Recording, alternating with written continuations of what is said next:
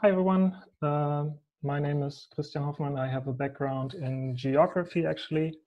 I work for the Reiner Lemoine Institute in Berlin, and I would just like to briefly present the Open Energy Ontology to you.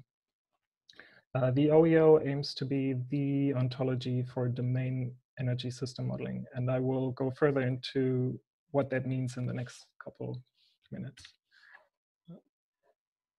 So for everyone who doesn't know what an ontology is, in information science, an ontology is a way of showing the properties of a subject area and how they are related. In order to achieve that, it must define a set of concepts and categories that represent the subject. So an ontology features a formal naming and definition of categories, of properties and relations between concepts, data, and entities. You can think of an ontology as a well-structured and well-defined description of reality, and it covers all the elements of interest and their interactions. And as I said, the OEO aims to be the ontology for the domain of energy system modeling. What's an ontology good for? An ontology has quite a few use cases. For example, it can be used to standardize terminology in a field.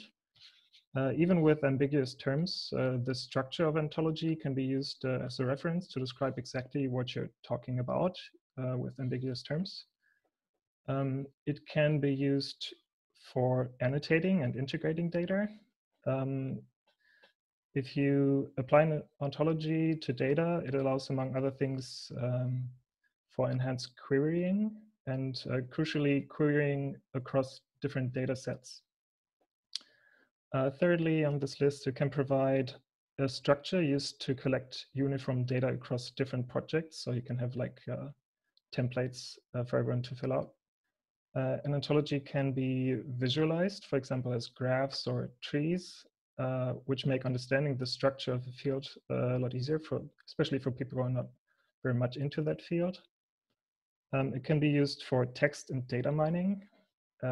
You could use the ontology to automatically search across a text or a data resource and then find mentions of ontology entities, and that helps you to just restructure information that you find anywhere. Then you can use an ontology to analyze semantic similarity. So in a large database, you can look at the entities and study in how far they're similar. So in the end, you could, for example, use it in a clustering to show how entities are similar to each other. And lastly, you could use an ontology to analyze your data. You can create knowledge graphs, and then those knowledge graphs you can use, for example, with predictive algorithms.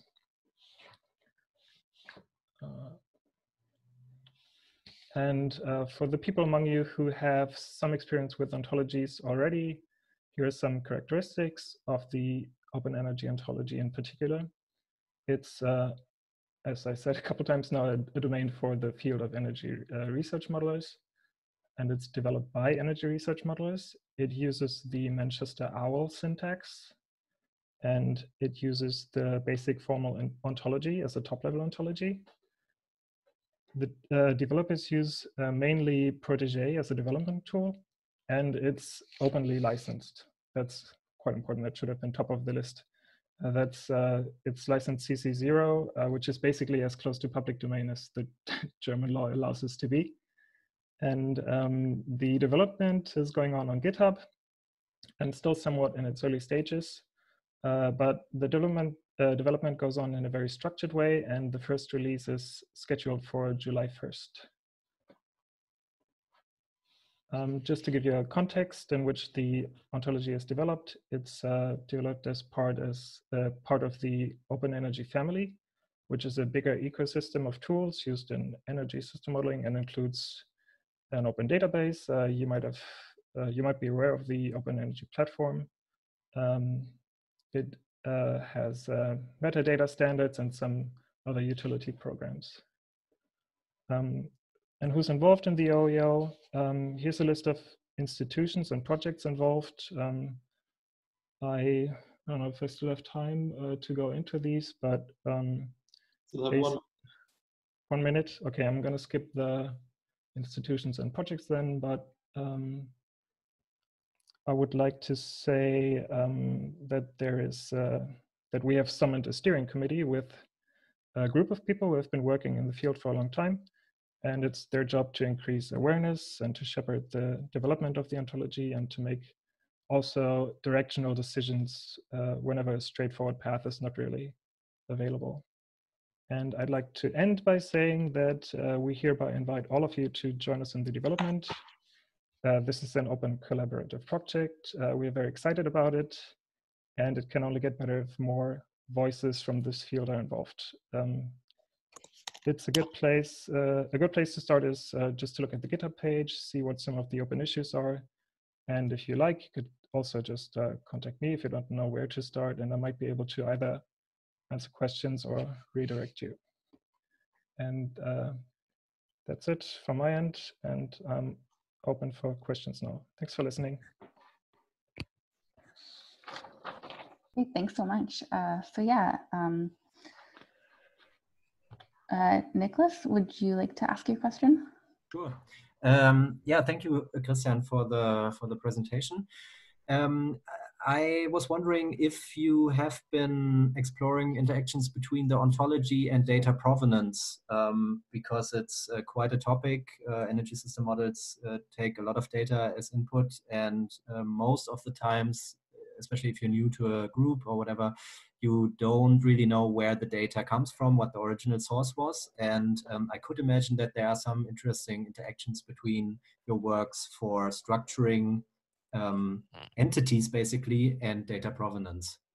Yeah, data provenance is not per se part of the ontology, but the ontology is going to integrate with the metadata standard that we also developed as part of the Open Energy family, and data provenance is taken care of there. There's like good traceability of sources and just provenance in general. Okay, thanks. I would still have a 1 minute question. Yeah. Really cool presentation. How do you, what are your plans for actually making this easily accessible for people who just have 2 minutes to say, I have this model, how should I name things? That's a good question. That's a tough one too. For now, we are only in the early stages of development, but I suppose the idea is to have like a nice template interface on the Open Energy platform where you can just upload your data and then connect whatever data points you have to entities in the ontology. That would be ideal, but that's quite a lot of work, I think, in respect to usability. I can see that going quite, I don't know, I can imagine it being quite difficult to make it easily accessible. So that's a challenge ahead.